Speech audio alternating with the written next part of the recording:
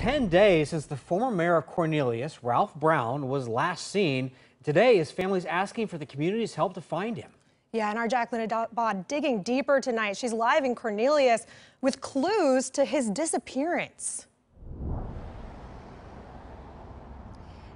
Dan, Liz, well, driving through Cornelius and Forest Grove, you'll see signs like this and posters like this. Ralph's family says that they are worried. He has early signs of dementia and can't find his way home. Now, let's take a closer look at his photo. Ralph is 76 years old. He's about 5'10". He was last seen driving away from his Cornelius home on Sunday, May 16th.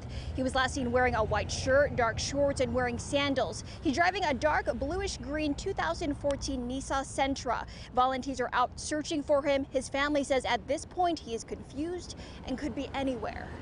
We just definitely want him home.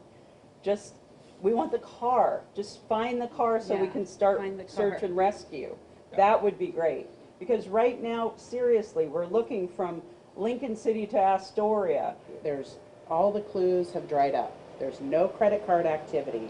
The phone has been dead since Sunday the 16th. He probably had a little bit of cash on him, but it's unknown, and we're also concerned that he hasn't had his heart medication or memory medication. According to the Oregon chapter of the Alzheimer's Association, 60% of those with Alzheimer's wander away from home. Within the last week, there have been possible sightings in Newburgh, Silver Falls, and Eagle Creek. Now, if you find Ralph, contact the Washington County Sheriff's Office. We have the non-emergency number on our website, coin.com.